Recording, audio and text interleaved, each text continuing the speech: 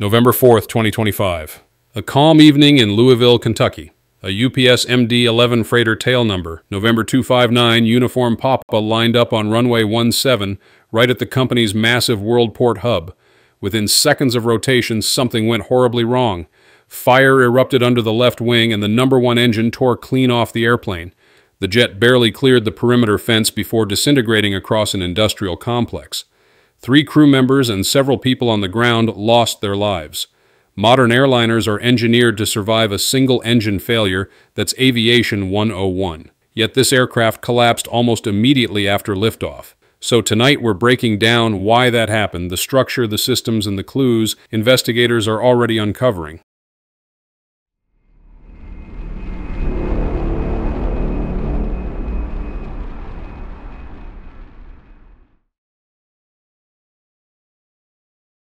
Let's start with what we know from hard data and on-scene evidence. This was a 1991-built McDonnell Douglas MD-11F, a freighter version of the old DC-10 design. UPS Flight 2976 was scheduled from Louisville to Honolulu, a long Pacific leg, meaning the aircraft was heavily fueled, carrying tens of thousands of gallons of Jet A. At about 5:15 p.m. local time, the crew was cleared for takeoff on runway 17, right nearly 12,000 feet of pavement. Airport CCTV later captured a bright flash under the left wing right as the aircraft rotated. Almost immediately after liftoff, the MD-11 climbed to roughly 175 feet above the ground, then began to drift left of the runway centerline. Seconds later, it slammed into warehouses and truck yards just beyond the airport boundary, igniting a half-mile-long inferno. When investigators walked the runway, they found something chilling the aircraft's entire left engine, along with pieces of its cowling sitting on the right side of the runway near the 2,000-foot remaining marker. That discovery meant only one thing: the engine had detached before the aircraft left the ground. In other words, the crew was airborne with a gaping hole in the left wing and a fire that was already out of control. From a system standpoint, that's catastrophic, not just because of lost thrust, but because the engine pylon houses fuel, hydraulic, and electrical lines feeding the rest of the aircraft. When that structure fails, you're not just losing power, you're slicing through the airplane's nervous system. And that's the scenario Flight 2976 faced in the first 10 seconds of flight. The NTSB has since confirmed what early footage already suggested: the number 1 engine separated during the takeoff roll. But the big question remains: why? Right now, investigators are considering 2 main possibilities. First, an uncontained engine failure. That's when internal components, turbine blades, or discs explode outward through the engine casing. Those high-energy fragments can punch through the pylon and wing like shrapnel, slicing vital lines and igniting fuel. The second theory points to a pylon structural failure. The pylon is the assembly that physically attaches the engine to the wing. It's built around load-bearing pins and joints, one of the most critical being the rear clevis pin. If that connection fractures, the engine can separate under its own thrust and aerodynamic load. This isn't a new concern. Back in 1979, American Airlines Flight 191A DC-10 suffered a nearly identical failure out of Chicago O'Hare. The pylon broke away during takeoff, severing hydraulic lines and retracting the left wing's slats. The airplane rolled inverted and crashed within seconds. After that, regulators required design changes, including reinforced pylon structures and a special component called a fuse pin. Now, a fuse pin is supposed to work like a mechanical safety link. It's designed to shear off cleanly during an extreme overload, so the engine drops straight down without tearing up the wing. But that system only works if everything else fails in sequence. In the UPS case, it looks like something far more violent occurred. The engine didn't simply fall. Evidence suggests it launched upward, possibly over the wing, before landing on the opposite side of the runway. That motion tells investigators the pylon didn't fail the way it was supposed to. It didn't detach neatly, it ripped free, taking critical systems with it. And that sets the stage for the chain of events that followed. Here's where the physics of flight meet the brutal limits of redundancy. Under certification rules, large jets like the MD-11 must be able to take off safely if one engine fails at the worst possible moment, a speed called V1, the go, no-go point. Past that speed, the crew is committed to fly. Stopping isn't an option. The aircraft should still climb away on the remaining engines, but UPS 2976 didn't. It lifted off, climbed only a few hundred feet, and then sank back toward the ground. That tells us the failure wasn't just one engine. The loss of the number 1 engine alone shouldn't have been fatal. Every MD-11 is designed to handle that. But when that engine separated, it likely tore through hydraulic and electrical conduits, disabling key systems and sending debris into the tail-mounted number 2 engine. That second engine, positioned at the base of the vertical stabilizer, would have been directly in line with any fragments or flames from the left side. Early reports suggest it suffered a compressor stall, essentially a disruption in airflow that makes the turbine lose thrust and sometimes belch fire from the exhaust. If that happened, the aircraft instantly dropped from 3 engines to effectively 1, the right-wing engine alone. And at that point, no amount of pilot skill could save it. A fully loaded MD-11 trying to climb on a single engine while dragging asymmetric thrust hydraulic damage and a raging wing fire is simply outside its performance envelope. The crew had only seconds between recognizing the failure and impact.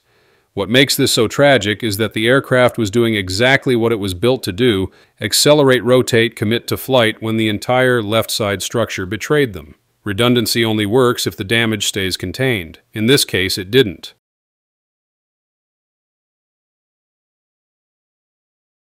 When that left engine tore away, the damage didn't stop at the pylon. It triggered what's known in aviation as a compound systems failure, multiple independent systems breaking down at once. First, the fuel. In an MD-11 electric boost, pumps in the center tanks keep steady pressure flowing to all 3 engines. When the left lines were ripped apart, those pumps kept doing their job, pushing fuel into an open, burning wound on the wing. Instead of being contained, the fuel acted like a blowtorch feed, keeping the fire alive, even as the aircraft climbed. Next, the bleed air system. This is compressed superhot air taken from the engines and used to power cabin pressurization, de-icing, and other pneumatic functions. If those ducts were severed when the pylon broke, they could have pumped air over 1,000 degrees Fahrenheit straight into the flames. That's like turning on an industrial hairdryer in the middle of a fire. It doesn't just burn, it accelerates. And then comes the hydraulic fluid. Most people don't realize it's flammable too. The MD-11's 3 hydraulic systems use highly pressurized fluid to move flight controls.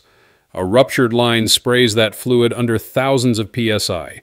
In a high-temperature environment like this, those leaks can literally ignite, spreading fire into the wing cavity. All this heat and damage didn't just destroy structure, it probably crippled the aerodynamics of the left wing. The MD-11's leading-edge slats, those panels that extend forward during takeoff to increase lift, depend on hydraulic pressure to stay deployed. If the system number 1 lost pressure, those slats could have sagged or retracted on their own, even partially. That subtle change is deadly at low altitude. The left wing loses lift, first begins to roll, and the pilot can't stop it because the control surfaces themselves are already compromised. Investigators are now analyzing security footage frame by frame to see if the left wing slats appear retracted compared to the right wing ones. If they did, it would echo the same aerodynamic trap that brought down American 191 more than 4 decades ago, proving that under the wrong circumstances, even a redesigned system can still fail the same way.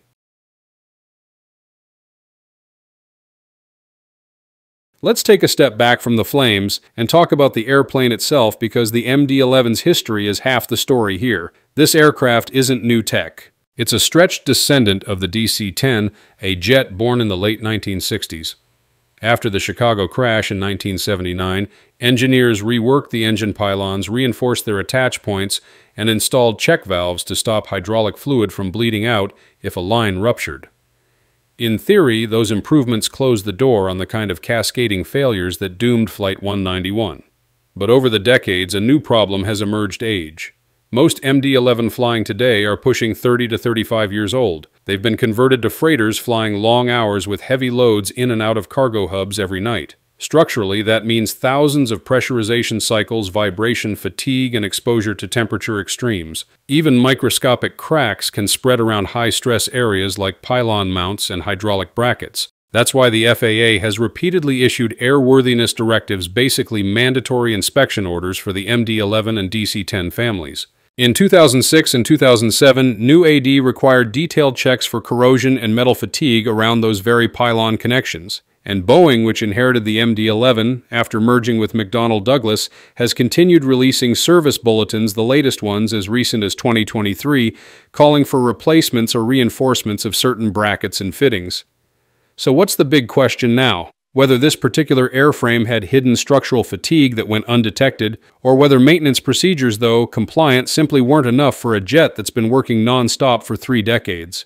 The NTSB will comb through UPS's maintenance logs, inspection intervals, and compliance reports to find out. If fatigue did play a part, this accident might force regulators to rethink how long freighter conversions should stay in service. These airplanes have carried global logistics for years, but metal doesn't care how reliable the brand is. Time, load, and vibration eventually win. Now that the fire's out and the wreckage is being analyzed, investigators are entering what's called the factual phase, where every piece of data gets mapped to a timeline. Both black boxes, the flight data recorder and cockpit voice recorder, were recovered. They're Harris L3 units, heavily scorched but built to survive up to 2,000 Fahrenheit for an hour. Those devices will reveal the engine parameters, control inputs, and even the final words of the crew.